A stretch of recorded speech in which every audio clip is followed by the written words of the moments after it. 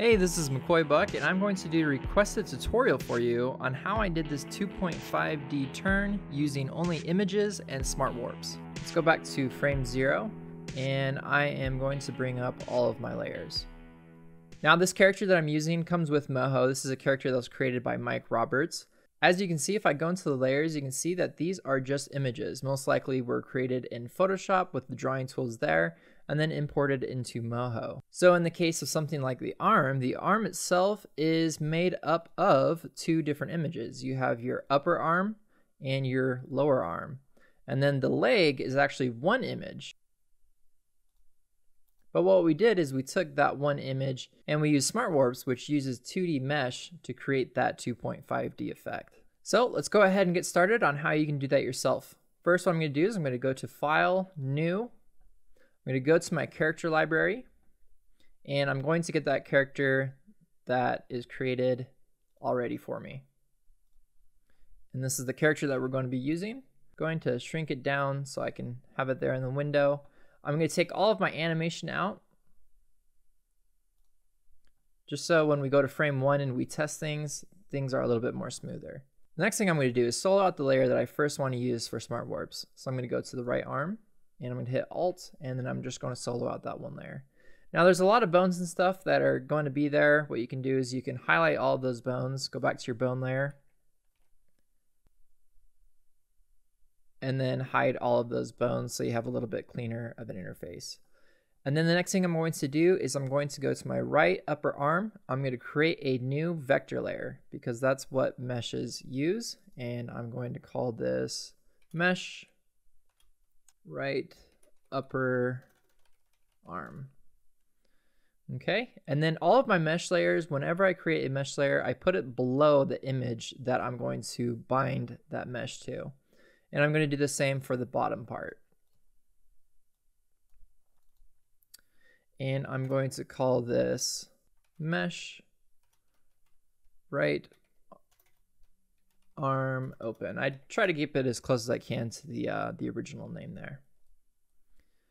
So first, what I'm going to do is I'm going to go to my right upper arm mesh, and I'm going to, with my add points tool, draw out the mesh.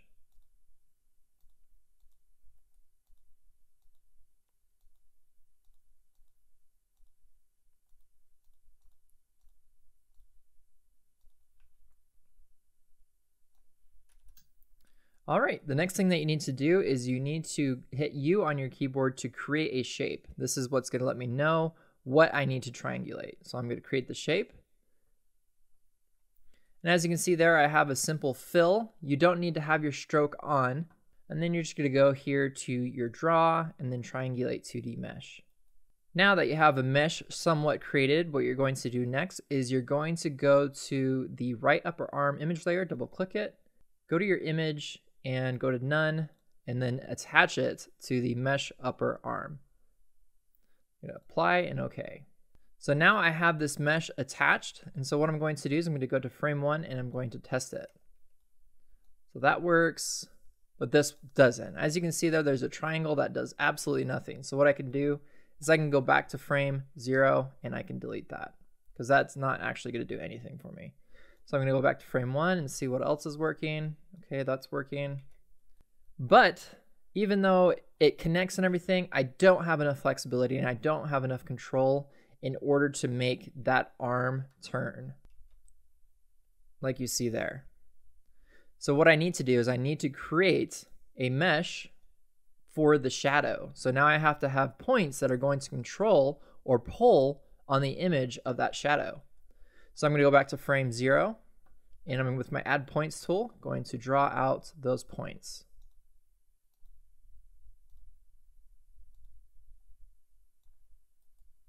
And then I'm going to go back to my draw, triangulate 2D mesh. And as you can see there, it's going to add more triangles to this mesh. And again, I'm going to test that out as well, see what is needed and see what is not. And as you can see there, that looks pretty good. I got a pretty good amount of flexibility for what I want to do there. I am, however, going to add a few more points just right here because I know when this arm turns, it does need a little bit more flexibility in this area. So I'm just going to add those 2 points right there. Same thing, I'm going to go to draw and then triangulate my 2D mesh. Go back to frame 1, test that. Have a little bit more flexibility there. Perfect, that looks good. Now, the amount of points that you need, you will just have to test. So what I'm doing right now is I'm just going through and I'm saying, okay, this is how many points I will need for this rotation. And you just got to imagine how many points you need. So in this case right here, if I move that versus that all is points that I need. I would actually create another point right here for this cuff, just to give it a little bit more flexibility. So I'm going to create another point and I'm going to triangulate that mesh as well. Go back to frame 1 and test it. There we go. So now I have pretty much all the points that I think I need at this point. So I have my points for not only the outside, but I also have it for the inside for my shadow. Next thing I'm going to do is I'm going to go to the arm and do the exact same thing. I'm going to speed this video up real quick so you can see what I'm doing.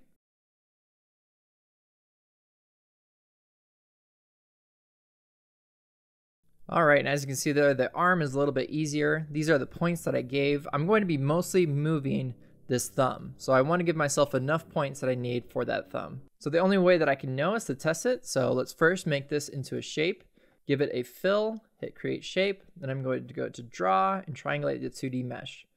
Okay, so now all of my points are set up and that looks pretty good. That looks like the right amount of points that I need.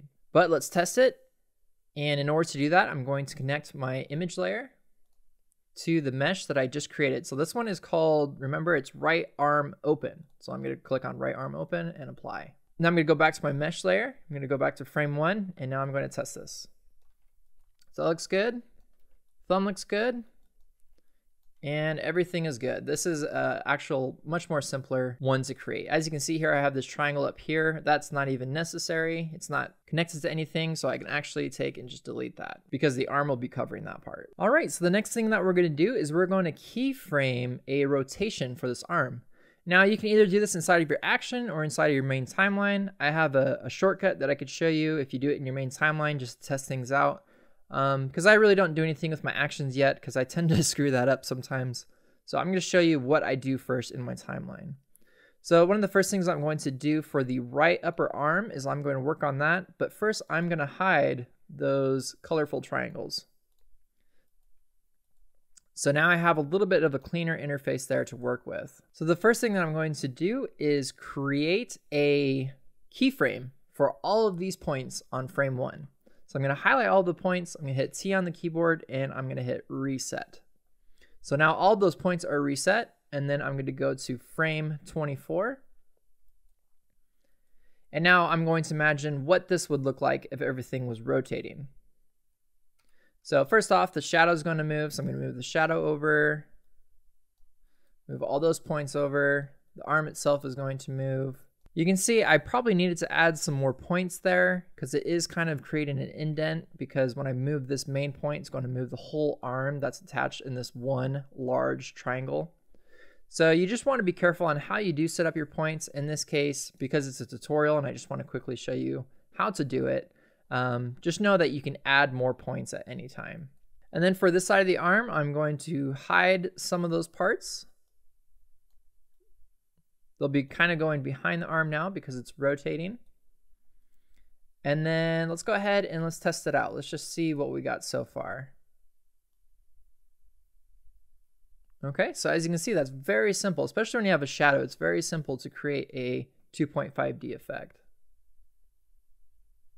Okay, as you can see down here on the sleeve, it's kind of pulling a little bit. So what I do is I use the Control-Shift-D to jump back to my main reference, back to the shape. So that really helps me. And then you can either keep your points on or off. Turn my points back on, and I'm just going to move that in just a little bit.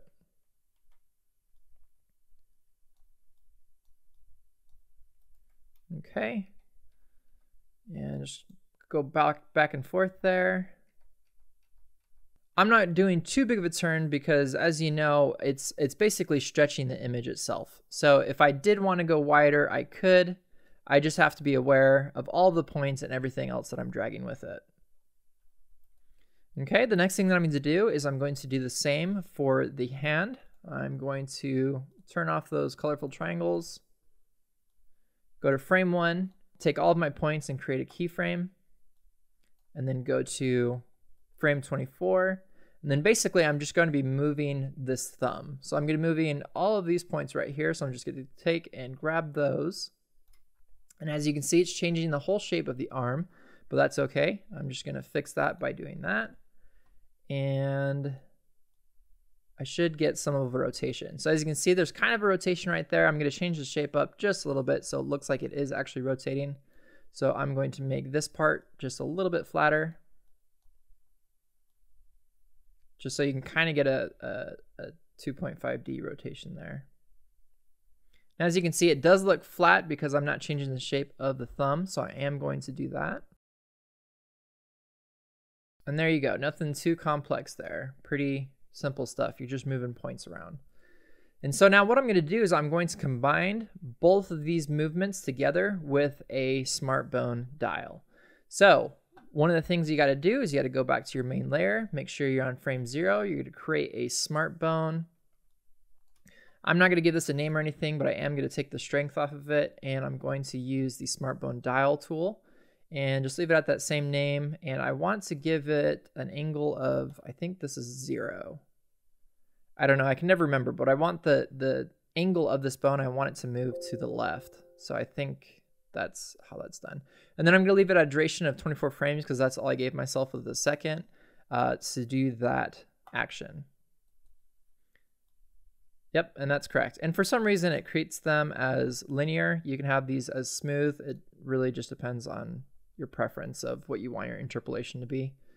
And then what I'm going to do next, I'm going to go to my actions window, and I'm going to click on the main line once, and then selecting the mesh arm open layer, so the layer that I had created that animation with, I'm going to insert a copy, or I'm going to insert those keyframes that I created into the mesh arm open smart bone.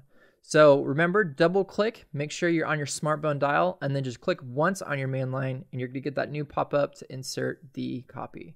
And so now you can see there, that is inserted, and it's going to be the hand down here. And then I'm going to do the same for the upper arm. Just click on the main line once, insert the copy, great. So now I'm going to go back to my main line, and I'm going to go to both of those. And as you can see there, with the cool new feature with Moho Pro 12, I can see both my timelines, and I'm just going to delete them. So now they're going to be inside of my smart bone. However, watch what happens when I try and test this on frame 0. Nothing. Remember, smart warps only function, and you are able to test them on frame 1. So I'm going to go to frame 1. And there you go. That is how you create a 2.5D effect with smart bones in Moho Pro 12. If you like this video, give it a thumbs up and subscribe. And if you want to know more about rigging and how to rig effectively, definitely check out my course in the description below. I'll see you later.